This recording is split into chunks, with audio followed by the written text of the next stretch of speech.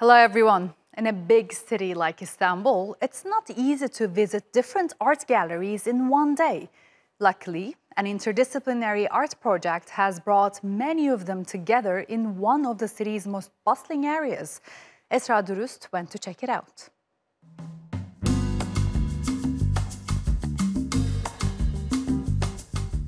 Time Out magazine recently ranked the top streets in the world for food, fun, culture and community. And Süleyman Seba Street from Istanbul made it to the list. But we're not here for a coffee today. Instead, we're going to explore inside these historic buildings to enjoy some art. That's because Artweeks is back at the trendy neighborhood of Akaretler for its 7th edition. And this time, with works from 24 galleries and independent artists, it has more on offer. This project, which we carried out to support Turkish contemporary art, especially its economy, becomes much more interesting with a display of contemporary art from a contrasting place that's historically very valuable for all of us. Artweeks aims to draw people from all over Istanbul in one central spot. It's free to visit and also brings art enthusiasts and artists together. And as we explore the exhibition venues, we come across Can Maden, whose inspiration comes from literature, mythology, and coffee fortune telling. I have a very surrealist approach. I also have ties to the American abstract expressionists. My father is poet and translator Said Maden. He has a relationship with world mythologies. Our childhood was spent listening to those mythologies. I also love Jorge Luis Borges. I've read his book Imaginary Beings maybe 10 times. I was very impressed with those myths. And Maden isn't the only artist who is inspired by writers. The subject of my works is related to literature and music. I always produce works inspired by them. I'm also inspired by some of the lyrics. Lal Batman, on the other hand, merges art with cinematography, and she uses contrasting materials such as wood and aluminium, as she did to create this work especially for this event. It consists of 3 different scenes where I convey what are we experiencing socially, globally and culturally today. The war, the economic crisis, the state of ecology, and the scenes where I convey what I'm going through today. We are going through a process where some actions are taken and uncertainties are also dominant, and I try to reflect them. For artists, the event is a chance to showcase their work and tell the stories behind them. And for visitors, that means getting a good dose of art for free on a highly cool street. That's why the organizers call Artweeks at Akaretler a celebration for anyone who wants to catch up with today's art trends or just take a break to feel the joy of living. Esra Dürüst, TRT World.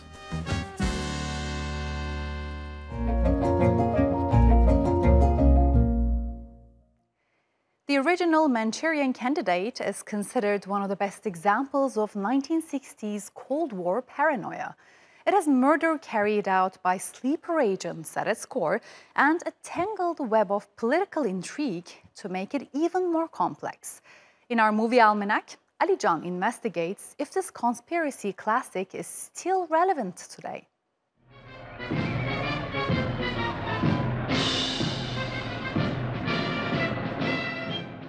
The Manchurian Candidate tells the story of a brainwashed American programmed to assassinate a political figure. Sleeper agents, foreign influence on national politics, world leaders using lethal tactics to seize power are themes that were received as ahead of their time when the movie was released. Remember, the year was 1962. It was right after the peak of the Cold War and a little before the assassination of John F. Kennedy. Also, a few years earlier, the Dwight Eisenhower-Adlai Stevenson election race had happened. And critics say all that was poured into the story. The film is essentially a mix a world affairs making headlines at the time. The war in Korea was over. And to get the public to see it, the producers used one of America's most famous stars, Frank Sinatra. But the picture wasn't a smash hit with 1960s America. Scholars say comedy was the popular genre at the time, and with the murder of President JFK, the flick was eventually pulled out of circulation. Mr. Secretary. So 60 years later, does a movie as time-specific as The Manchurian Candidate have something to say to contemporary audiences? The Rotten Tomatoes website believes so. Given the global power struggle is still alive and kicking, it calls the movie distressingly relevant, even in this day and age. Raymond, why don't you pass the time by playing a little solitaire? The late Roger Ebert agrees, saying even decades later, the topics that make up The Manchurian Candidate are still alive. And their final verdict is that while the technology of similar clandestine activities might have changed, the movie endures because of its depiction of how true believers of a cause may well end up becoming game pieces for the power-hungry. You couldn't have stopped them. The army couldn't have stopped them. So I had to. That's why I didn't go.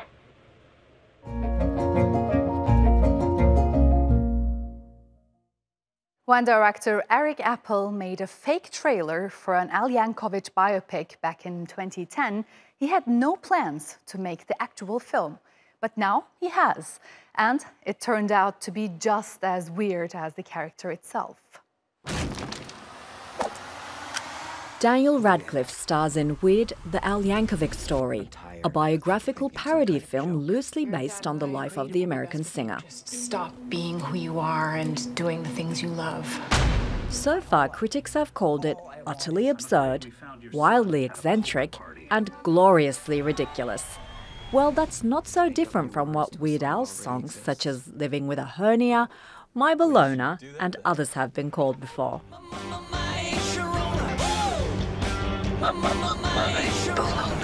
Its director Eric Appel says the idea for the whole thing started as a joke with the old fake trailer he made. And over the past decade, people kept asking him when he would release the actual film. But Appel knew he had to consider it once he found out Weird Al was seriously into it.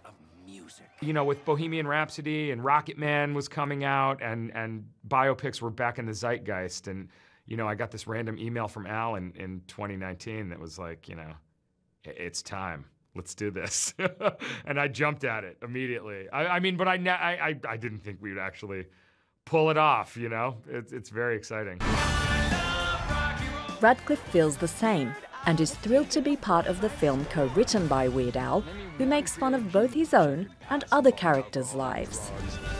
It was kind of just going, oh, what else could Weird Al's biopic have been except a parody of biopics? Like, I didn't know what to expect when I read it, and then I started reading it, and I was like, oh, right, of course it's this, and it's perfect. The singer has mocked many artists in the past, from Michael Jackson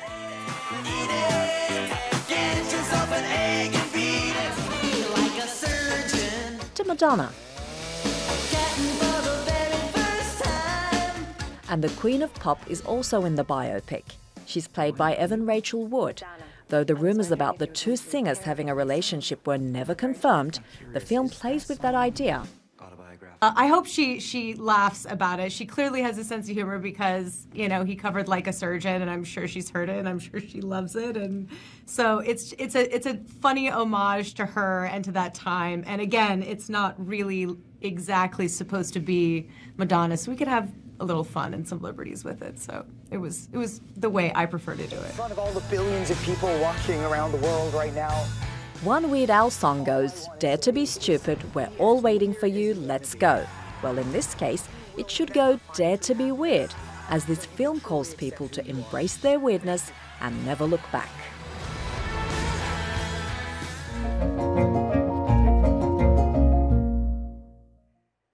fictional undercover journalist Irwin M. Fletcher last made headlines 3 decades ago with the movie Fletch Lives. And after several failed attempts, he finally managed to get a new lead story with Cofess Fletch. Alican has a scoop. Earl Maurice Fletcher? They caught me in the middle of a yawn. Can you imagine that? In his recent outing, Fletch helps his girlfriend get back her father's stolen expensive paintings. But along the way, he becomes a suspect in the murder of a woman. Now, there may be those who are not familiar with the wacky investigative journalist, who is famous for finding himself in similar pickle. To your criminal record. And? You're a bit of a shady character, Mr. Fletcher. What is this man's name? My name is Igor Stravinsky. Hi there, I'm Harry S. Truman. I'm Don Corleone. Based on the books by author Gregory MacDonald, the character had a heyday at the movies when Chevy Chase held the title role. Chase's riff was that of a self-confident, at times klutzy jokester, and it was that quality which made it a cult favorite performance. After 2 movies, however, the franchise was shelved in the late 1980s. In the 2000s, Hollywood attempted to bring Fletch back, first with Zach Braff of Scrubs fame, and then with Dawson's Creek's Joshua Jackson. Who killed this young woman? I think the victim interrupted an art theft. Flash forward to 2022. It's Mad Men's John Hamm who gets to fill Chase's shoes. You want my help? Okay. Hey, guys, is there a way we can call in a coffee? And critics seem to be all for it. LA Time calls his performance a masterclass with effortless charm. His Fletch may be less jokey, and the performance low-key when compared to Chase's. But the sarcasm is still there. Maybe you should get that gun. And reviews point out there's more brains and kindness this time around. In the end, critics agree Cofess Fletch is a worthy successor because it never sacrifices the character's intelligence for the sake of a punchline. And hopefully, contemporary Hollywood is taking note. Are you Fletcher? Yes, I am. Oh! I mean, no, I'm not. I always get that wrong.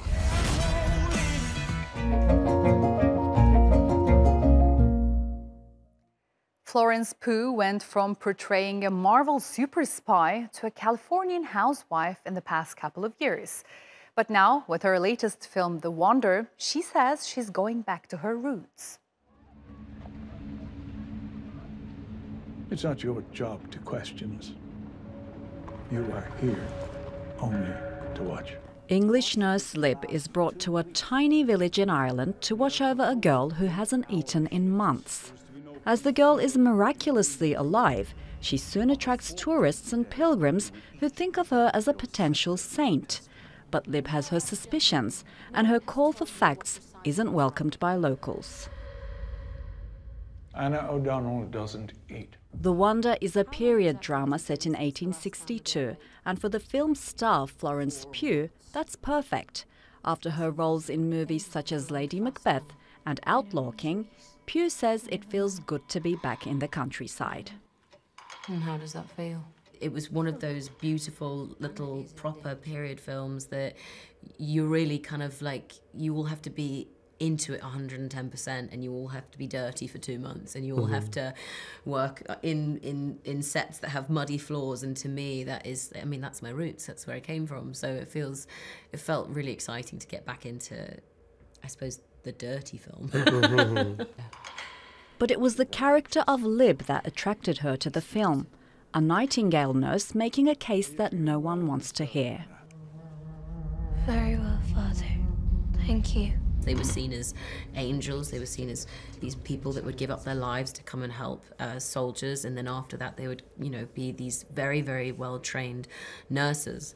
And so the idea of this very proud woman who has a lot on her CV to come over to come and help this village, and then this village doesn't want her, and she just has to sit there and watch.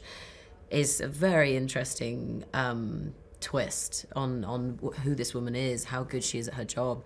That was the fascinating part for me, yeah. The Wonder has received generally favourable reviews from critics. They've also praised Pugh for her remarkable performance. Although Pugh says she feels at home on muddy film sets, she's also glad this exhausting experience in the countryside is over. Her upcoming projects include an animated comedy and a science fiction film. But after that break, Pugh might want to return to her roots once again.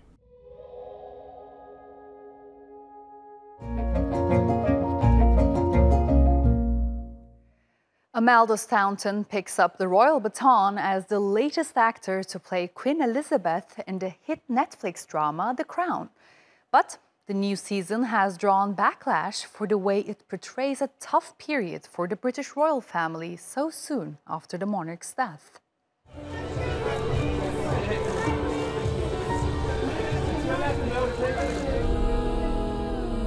Have royal scandals damaged the country's reputation? The House of Windsor should be binding the nation together. Well, this time in the royal family's life was, as you know, very tumultuous, and the writers didn't shy away from any difficult issues. It's a situation that cannot help but affect the stability of the country.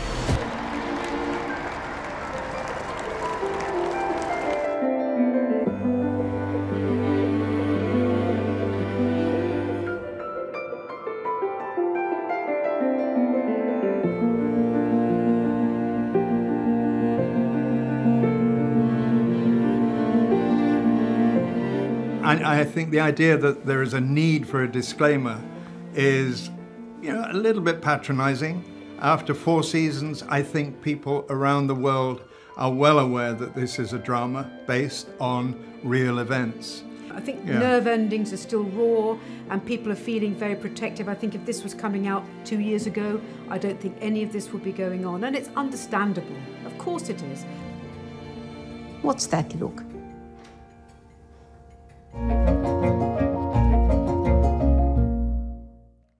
Libyan artist Adnan al Qarfani paints portraits of characters inspired by the animation series he used to watch as a child.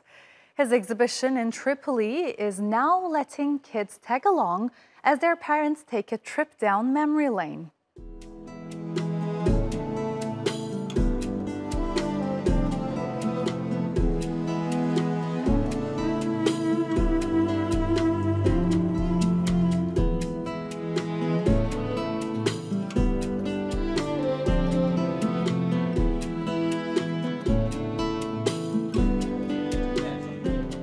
وهذه الرسوم تعود بنا لأيام الزمن الجميل.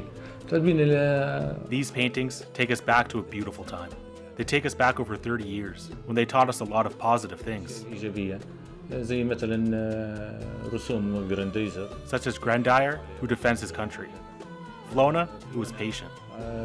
تمتاز بالصبر والجلد عدنان ولينا. Adnan and Lena, who taught us courage. يوحي بفكرة الشجاعة. سيلفر نفس الشيء. Silver also, from Treasure Island.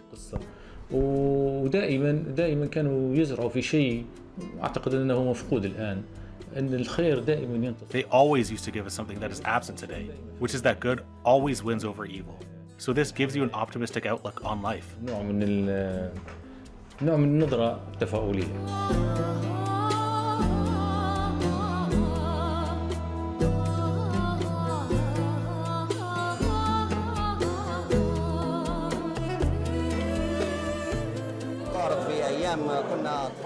It was a chance for my kids to see the animations that used to be broadcast when I was 10 or 11 years old, and they are still in our imagination.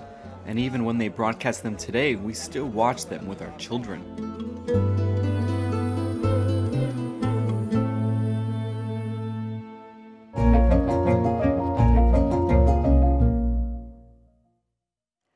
Maria Bartuszova produced around 500 sculptures in her lifetime, ranging from small pieces to larger commissions for public spaces. Yet, she was rarely known.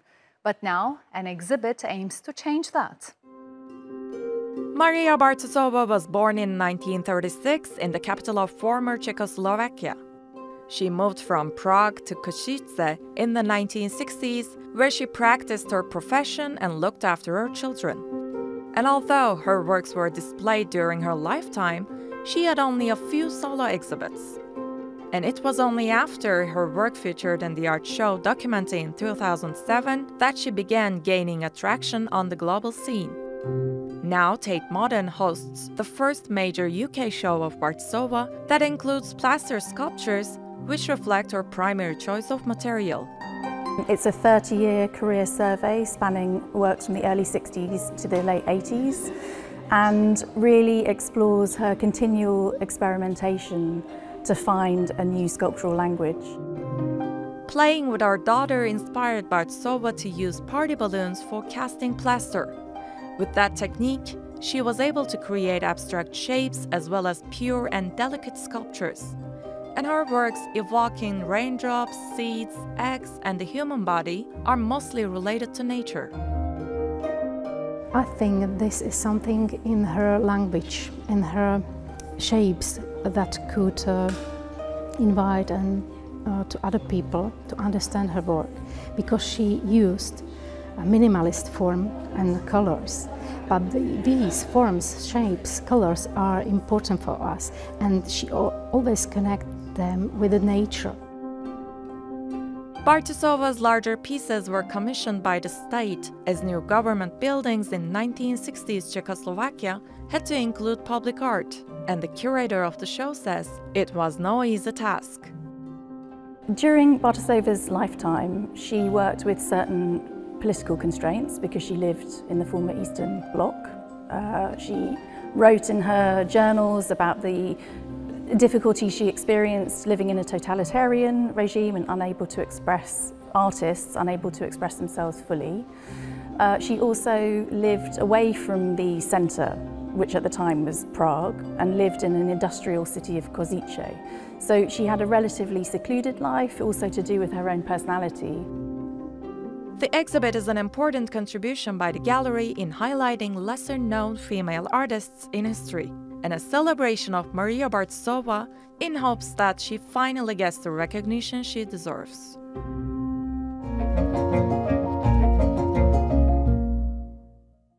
Surrealism began as an artistic and literary movement in the early 20th century, but it soon also came to the fore in the design scene. Now, a new exhibit in London explores that relationship. When it comes to surrealism, it's almost impossible not to think of Salvador Dali. So London's Design Museum's new show, Objects of Desire, Surrealism and Design 1924 to today, puts a spotlight on many of his works to explore the influence of the artistic movement on design. The famous lobster telephone, which Dali used in his London house, as well as his lip-shaped sofa, can be seen alongside other quirky items. And curators gathered them to show how a daily object can be imagined in a new context and turned to a piece of design. The surrealists looked at the world and thought, how could this be different?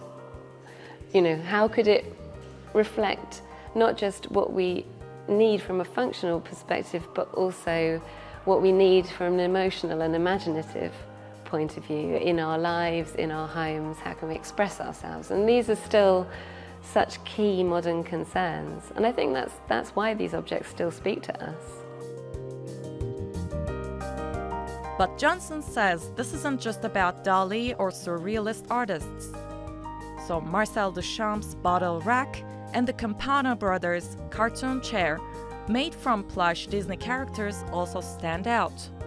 Also featured are more recent pieces such as Björk's dreamlike video clips and contemporary designer Najla El Zain's sensory brush of hay inserted in a porcelain vase. There's a real synergy between surrealism and the sort of pop art movements and the exaggerated forms and fantastical forms that you see in furniture design, particularly at that moment. And it also looks at the ready-made. We have Duchamp's Johnson adds that Surrealism was always concerned with the mind, and this exhibition focuses on how changing ways of thinking can bring about various types of objects. So she hopes that the show will inspire visitors and maybe go away to create some surrealist works of their own.